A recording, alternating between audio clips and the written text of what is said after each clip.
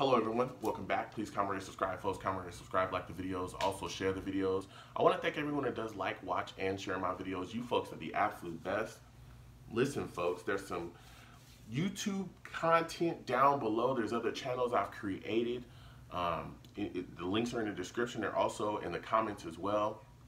Please go down there to those channels and please subscribe to those channels, turn your notifications for those channels, especially that Twitch channel. Please follow that channel, turn your notifications for those channels so that when I'm posting content over there, you folks will be in the know and I can interact with you folks as well. So I want to thank everyone that does that.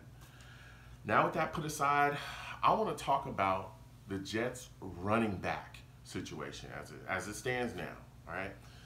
I look at this situation, I look at the depth here, and I'm saying you got Bell, who's a phenomenal running back. You got Gore, who's a veteran back. You got P. Ryan, who's a young back. And I think we're all right there. My biggest problem is getting Bell the carries that he needs, okay? And that's what I was concerned about when Gore was brought on. Again, Adam Gase and Gore have a history. They've been, they're in Miami together.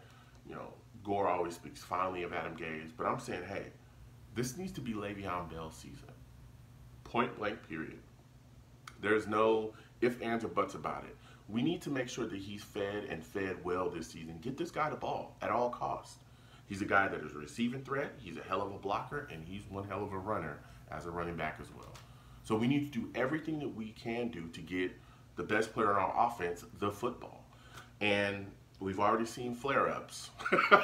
Already, Adam Gase and Le'Veon Bell kind of had a back and forth, I guess via social media, I guess you would call it.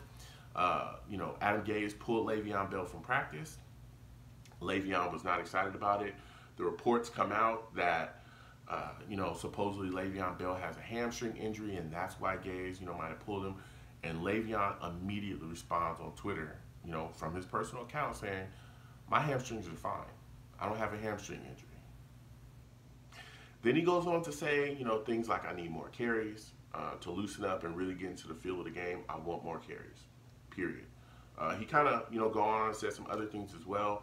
But, here it is. It's already starting. It's already starting a little bit, and we haven't even gotten to the season. I'm hoping, that can be smoothed over. I know Adam Gase came out in an interview as well, saying that he was kind of,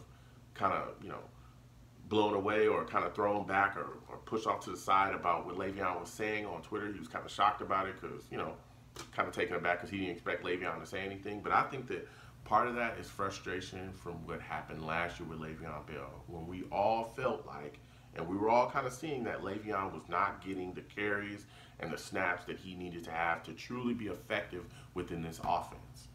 And that takes me to the next situation as well, because again, I'm looking at this running back depth here, and then boom, out of nowhere, I hear about the Jets trying to trade for Ballage from the Dolphins. And I say, why? Well, today, we figured out that the trade has failed. It fell through. Ballage went and got a physical. He failed the physical because of hamstring injury, so he's going back to Miami. So that trade looks like it's going to be, or not look like, it's going to be reversed.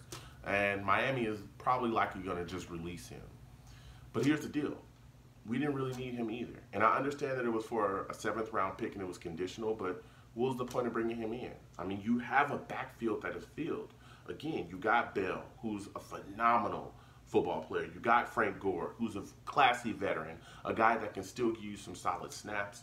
And you got P. Ryan, the young guy we just drafted. I know P. Ryan right now is dealing with an ankle injury, but, hopefully he'll be able to get that going and get back and really, give us something. But he's a kid that really has ability as well. He can catch the football. He is one hell of a runner. I'm talking about when he's very physical. So it's like, why do you need to add another running back to this scrum? What is the point? Especially when you, again, Adam Gase, we've seen in the past him struggle to get, his running backs involved.